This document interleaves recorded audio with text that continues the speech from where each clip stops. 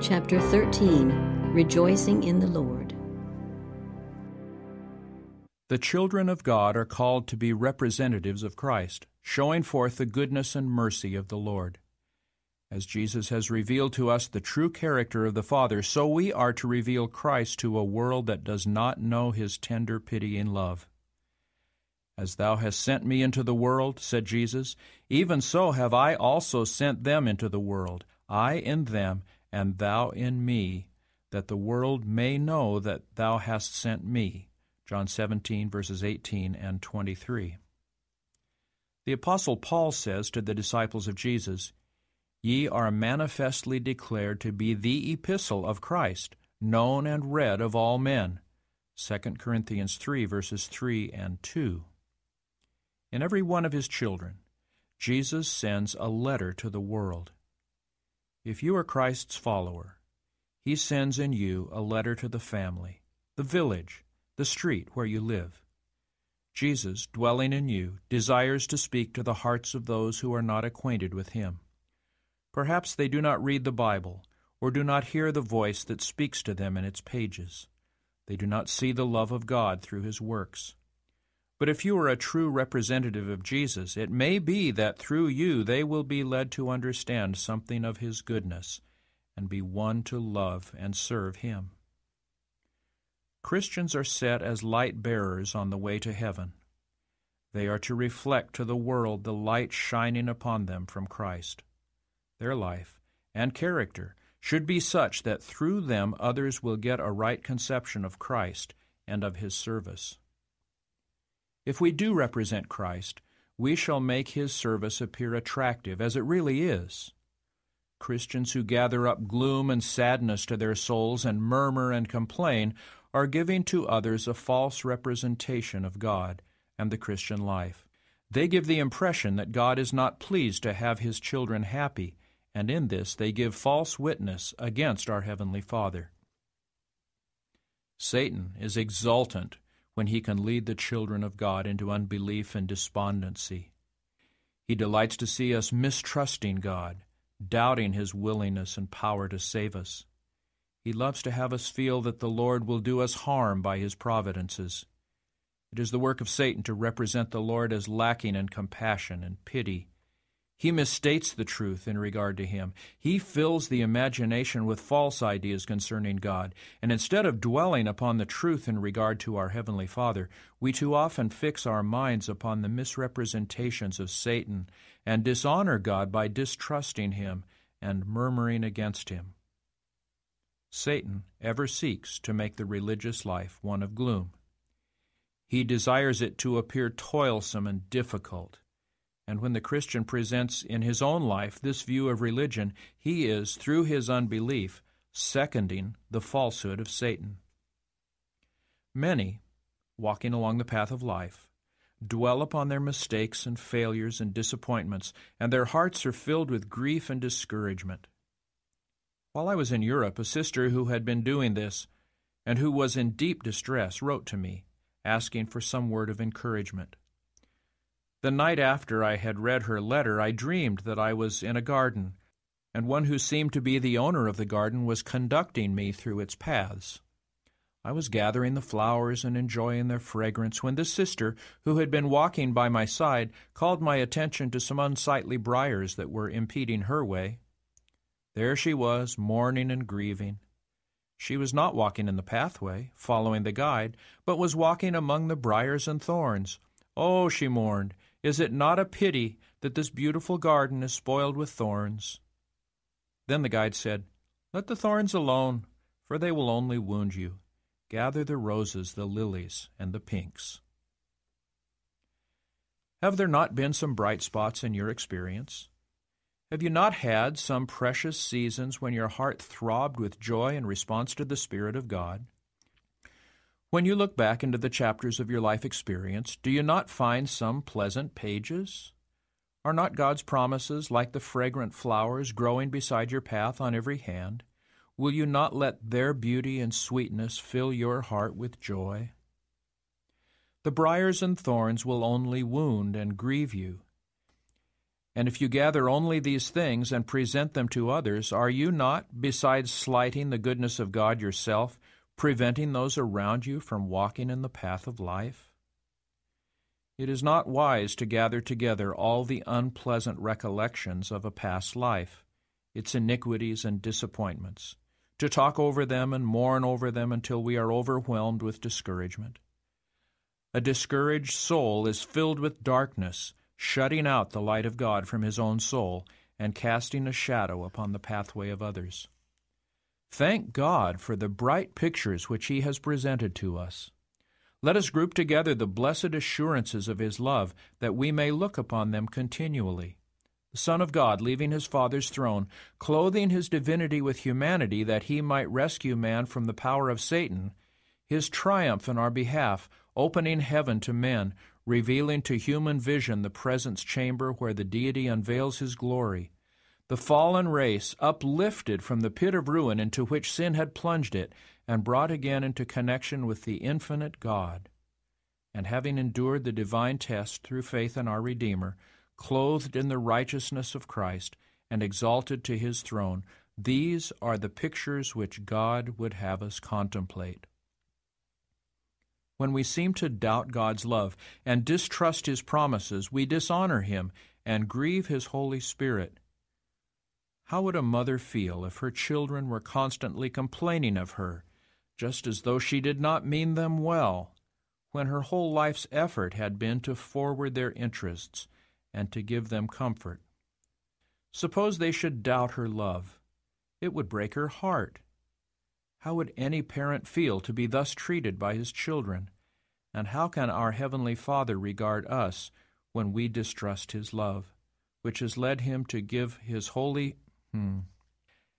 And how can our Heavenly Father regard us when we distrust his love, which has led him to give his only begotten Son that we might have life? The Apostle writes, "He that spared not his own Son, but delivered him up for us all, how shall he not with him also freely give us all things?" Romans 8:32. And yet, how many, by their actions, if not in word, are saying, "The Lord does not mean this for me. Perhaps he loves others, but he does not love me."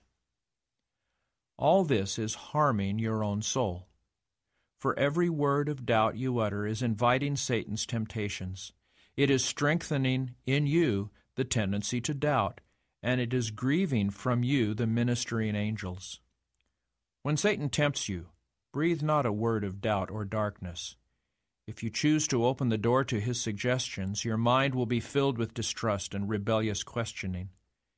If you talk out your feelings, every doubt you express not only reacts upon yourself, but it is a seed that will germinate and bear fruit in the life of others, and it may be impossible to counteract the influence of your words.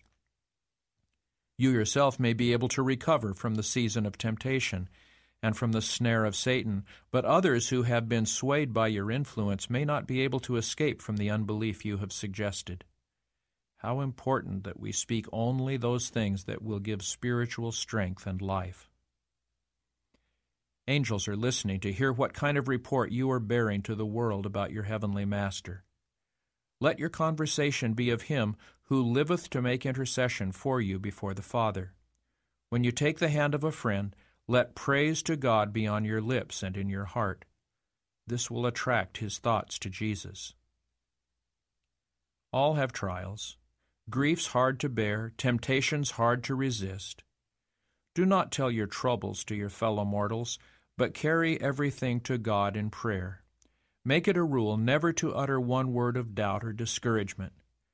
You can do much to brighten the life of others and strengthen their efforts by words of hope and holy cheer. There is many a brave soul sorely pressed by temptation, almost ready to faint in the conflict with self and with the powers of evil. Do not discourage such a one in his hard struggle. Cheer him with brave, hopeful words that shall urge him on his way. Thus the light of Christ may shine from you. None of us liveth to himself. Romans 14:7. By our unconscious influence, others may be encouraged and strengthened, or they may be discouraged and repelled from Christ and the truth. There are many who have an erroneous idea of the life and character of Christ. They think that he was devoid of warmth and sunniness, that he was stern, severe, and joyless. In many cases, the whole religious experience is colored by these gloomy views. It is often said that Jesus wept, but that he was never known to smile. Our Savior was indeed a man of sorrows and acquainted with grief, for he opened his heart to all the woes of men. But though his life was self-denying and shadowed with pain and care, his spirit was not crushed.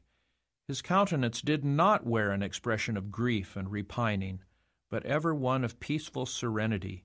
His heart was a wellspring of life, and wherever he went, he carried rest and peace, joy and gladness. Our Savior was deeply serious and intensely earnest, but never gloomy or morose.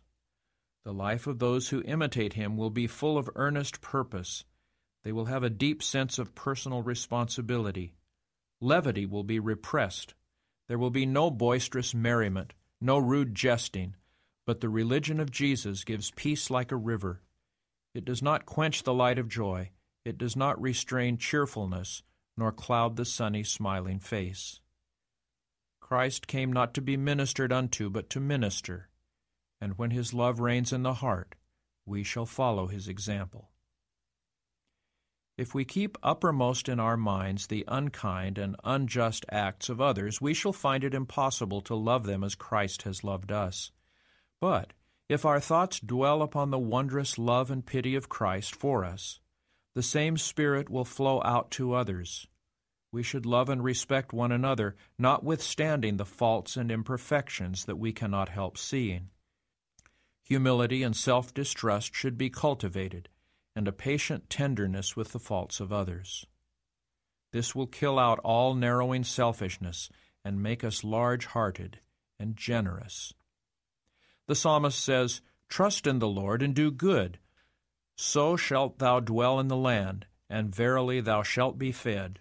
Psalm 37:3. Trust in the Lord. Each day has its burdens, its cares, and perplexities, and when we meet, how ready we are to talk of our difficulties and trials. So many borrowed troubles intrude, so many fears are indulged, such a weight of anxiety is expressed that one might suppose we had no pitying, loving Savior ready to hear all our requests, and to be to us a present help in every time of need. Some are always fearing and borrowing trouble. Every day they are surrounded with the tokens of God's love. Every day they are enjoying the bounties of his providence, but they overlook these present blessings. Their minds are continually dwelling upon something disagreeable which they fear may come, or some difficulty may really exist which, though small, blinds their eyes to the many things that demand gratitude. The difficulties they encounter, instead of driving them to God, the only source of their help, separate them from him because they awaken unrest and repining. Do we well to be thus unbelieving? Why should we be ungrateful and distrustful? Jesus is our friend. All heaven is interested in our welfare. We should not allow the perplexities and worries of everyday life to fret the mind and cloud the brow. If we do, we shall always have something to vex and annoy. We should not indulge a solicitude that only frets and wears us, but does not help us to bear trials. You may be perplexed in business, your prospects may grow darker and darker, and you may be threatened with loss. But do not become discouraged. Cast your care upon God, and remain calm and cheerful. Pray for wisdom to manage your affairs with discretion, and thus prevent loss and disaster. Do all you can on your part to bring about favorable results. Jesus has promised his aid, but not apart from our effort. When, relying upon our helper, you have done all you can, accept the result cheerfully. It is not the will of God that his people should be weighed down with cares, but our Lord does not deceive us. He does not say to us, "Do not fear, there are no dangers in your path." He knows there are trials and dangers, and He deals with us plainly. He does not propose to take His people out of a world of sin and evil, but He points them to a never-failing refuge. His prayer for His disciples was, "I pray not that thou shouldest take them out of the world, but that thou shouldest keep them from the evil." In the world, He says, "Ye shall have tribulation, but be of good cheer. I have overcome the world." John 17, verse 15, and 16, verse 33. In His Sermon on the Mount, Christ taught His disciples precious lessons in regard to the necessity of trusting in God. These lessons were designed to encourage the children of God through all ages, and they have come down to our time full of instruction and comfort. The Savior pointed His followers to the birds of the air as they warbled their carols of praise, unencumbered with thoughts of care, for they sow not, neither do they reap. And yet the great Father provides for their needs. The Savior asks, "Are ye not much better than they?" Matthew 6:26. The great provider for man and beast opens His hand and supplies all His creatures. The birds of the air are not beneath His notice. He does not drop the food into their bills, but He makes a provision for their needs. They must gather the grains He has scattered for them. They must prepare the material for their little nests. They must feed their young. They go forth singing to their labor, for your heavenly Father feedeth them, and are ye not much better than they? Are not you, as intelligent, spiritual worshipers, of more value than the birds of the air? Will not the author of our being, the preserver of our life, the one who formed us in His own divine image, provide for our necessities if we but trust in Him? Christ pointed His disciples to the flowers of the field, growing in rich profusion and glowing in the simple beauty which the Heavenly Father had given them, as an expression of His love to man. He said, "Consider the lilies of the field, how they grow." The beauty and simplicity of these natural flowers far outrival the splendor of Solomon. The most gorgeous attire produced by the skill of art cannot bear comparison with the natural grace and radiant beauty of the flowers of God's creation. Jesus asks, "If God so clothe the grass of the field, which today is and tomorrow is cast into the oven, shall He not much more clothe you, O ye of little faith?" Matthew 6:28 and 30. If God, the divine artist, gives to the simple flowers that perish in a day their delicate and varied colors, how much greater care will He have for those who are created in His own image? This lesson of Christ's is a rebuke to the anxious thought, the perplexity and doubt of the faithless heart. The Lord would have all His sons and daughters happy, peaceful, and obedient. Jesus says, "My peace I give unto you, not as the world giveth, give I unto you. Let not your heart be troubled, neither let it be afraid. These things have I spoken unto you, that my joy might remain in you, and that your joy might be full." John 14:27 and 15:11. Happiness that is sought from selfish motives, outside of the path of duty, is ill-balanced, fitful, and transitory. It passes away, and the soul is filled with loneliness and sorrow. But there is joy and satisfaction in the service of God. The Christian is not left to walk in uncertain paths. He is not left to vain regrets and disappointments. If we do not have the pleasures of this life, we may still be joyful in looking to the life beyond.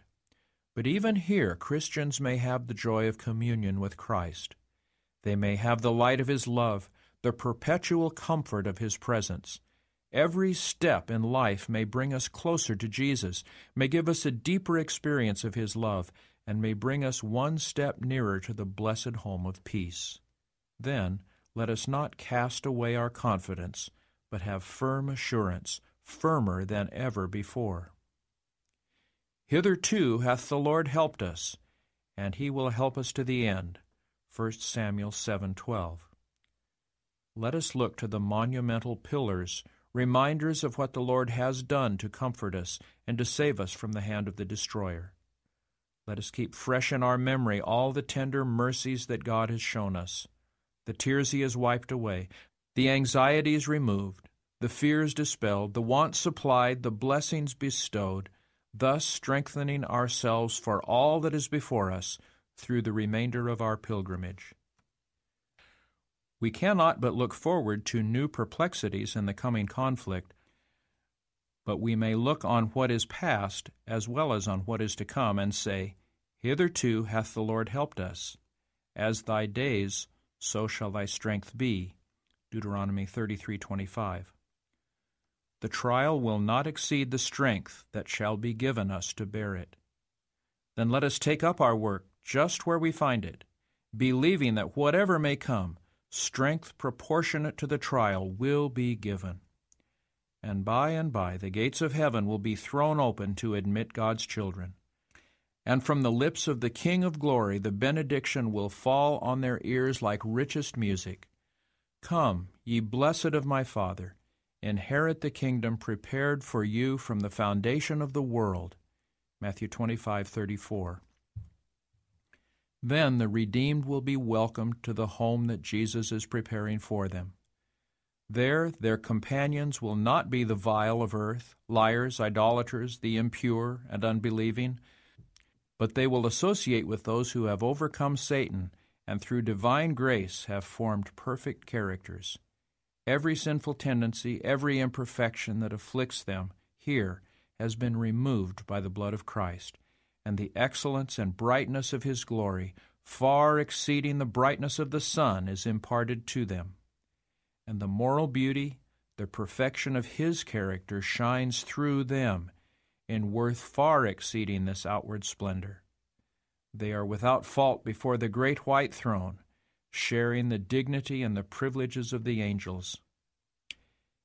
In view of the glorious inheritance that may be his, what shall a man give in exchange for his soul?